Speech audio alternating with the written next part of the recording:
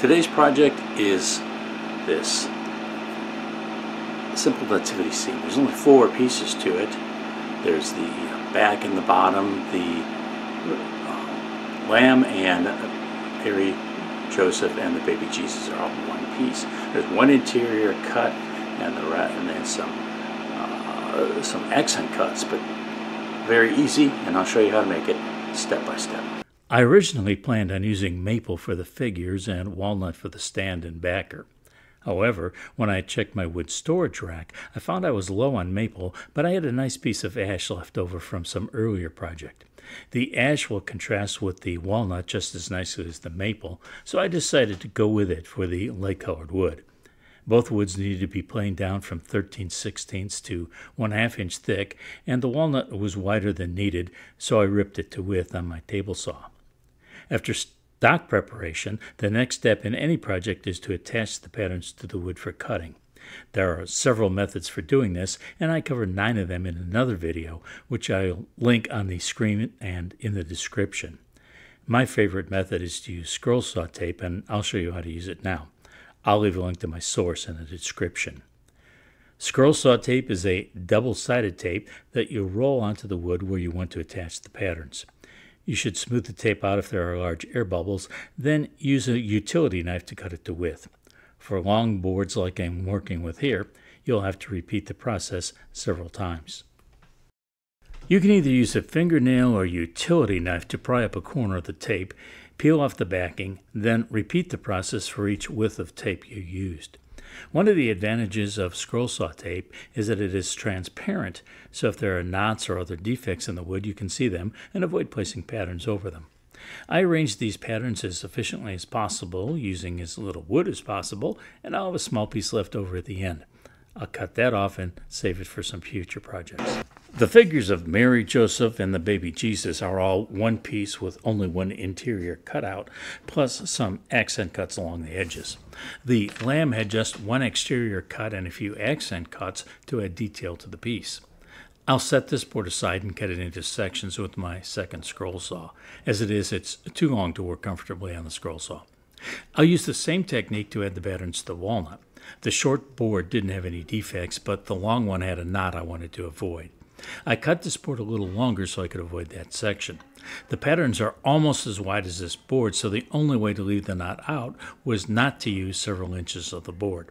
I'll cut that section out, but it's big enough to save to make something small from it later. I'm going to start cutting with the 2 pieces that form the back and the base, and I'll make the inside cut for the star first.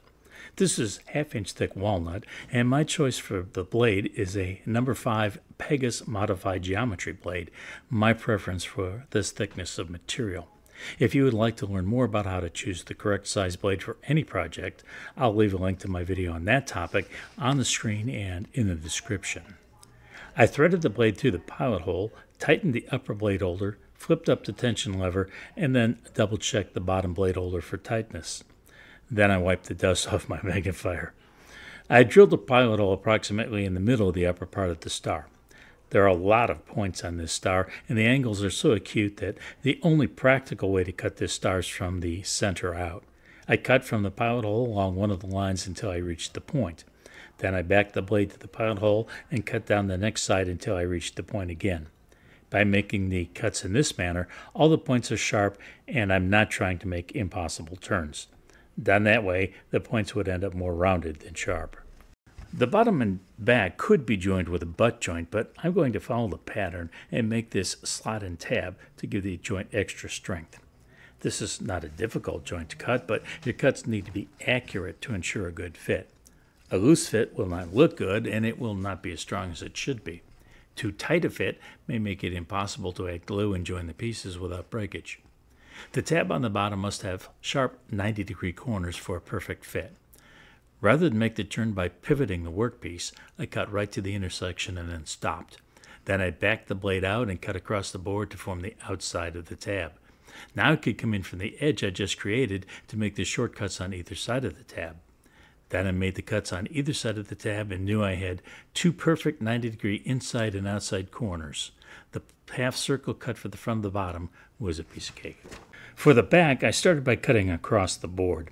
Now I needed to cut the slot, so I cut each side first, but when I got to the intersection for the right side of the slot, there was no alternative cutting method available. I cut right to the intersection, backed off slightly on the blade, pivoted the workpiece 90 degrees, and then made the cut for the length of the slot. From there, I moved on to the outside cut for the oval-shaped back. This is about as easy as it gets for scroll saw cutting, just following a line around from one side of the board to the other. I was careful to ensure my fingers were to the side of the blade at the end to avoid cutting myself. The scroll saw is safe if used properly, but it will cut you as well as wood if your concentration wanders. You'll notice that I took the long board containing 6 sets of figures and used my bandsaw to cut it into 3 parts, making them a workable size for cutting on the scroll saw. As usual, I made the interior cutout first. I left the number 5 blade in the saw because I thought it would still be large enough to handle the 1/2-inch ash, even though ash is a very hard wood. If I'm not mistaken, ash is used to make baseball bats. I cut from the pilot hole to one of the corners on the bottom of this shape, backed the blade up to the pilot hole, then cut to the other bottom corner. I backed the blade up to one of the corners, pivoted the workpiece, then made the cut along the bottom. With that little waste piece out of the way, it was easy to swivel the workpiece for the next cut up along the inside of the square. When I reached the intersection at the top of the square, I backed the blade up slightly, turned the workpiece 90 degrees, then started cutting again. I followed the same procedure for the last corner. The piece with the figures of Mary, the baby Jesus, and Joseph has several accent cuts. These add detail to the piece, making it more realistic looking. There are 3 ways to approach making these cuts. The first method is to cut around the outside of the piece, then come back and cut the accents. The second is to make each accent cut as you come to it.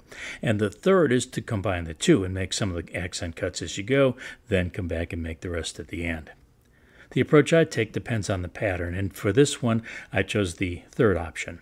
There are places where it's easy to cut freely along with the pattern and make the accents as you go. But sometimes the accent is at such an angle to the outside cut that it interrupts the flow of cutting.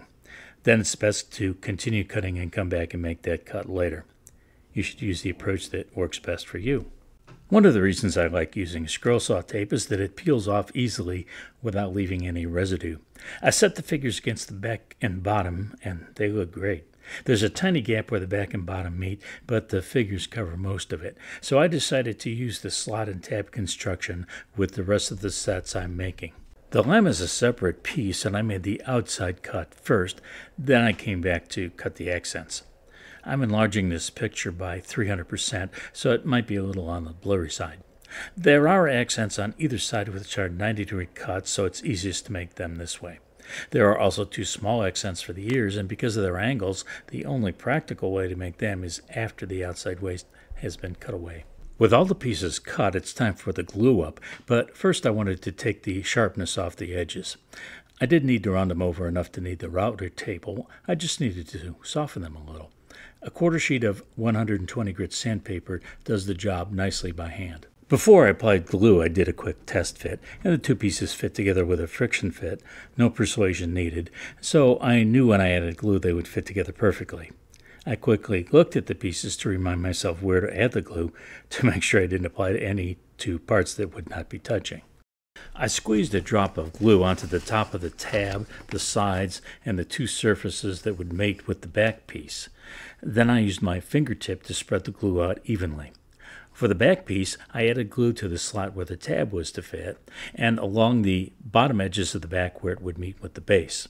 I slid the pieces together and then added an F-clamp to pull the pieces together tightly. That took a bit of fussing to accomplish because the clamp wasn't deep enough to get the pad to the center of the semicircle base. I started to apply glue to the back of the figures when I, fortunately, realized I had glued the wrong side of the back to the base. The star cutout needed to be on the left side of the back because it would be directly over Mary kneeling next to the baby Jesus in the manger. Joseph is standing and would block part of the star if I left the pieces in this position. Thankfully, the glue was still wet, and flipping the back around was easy. I wiped off as much of the glue as I could, and then I sanded off the rest. Otherwise, if the glue was allowed to dry in that spot, the finish wouldn't stick when I applied it later. The piece with Mary, the baby Jesus, and Joseph is glued to the bottom of the back, so I added glue to those two spots on the piece with the figures. After spreading the glue with my fingertip, I moved the figures into place. I wanted a good, strong bond, so I used 3 F-clamps to hold the figures to the back. I used 2 clamps on the bottom and 1 on the top, which should be sufficient pressure to ensure good contact between the surfaces. The weight of the clamps provides sufficient downward pressure against the bottom. And another project is complete. I finished the desktop Nativity with several coats of warm satin spray polyurethane finish. I would appreciate and will respond to any comments on this project. Make sure to subscribe if you haven't already done so, and click the notification bell to be alerted whenever I release a new video. But you don't have to wait until then. The suggested video to watch next is linked on the screen right now.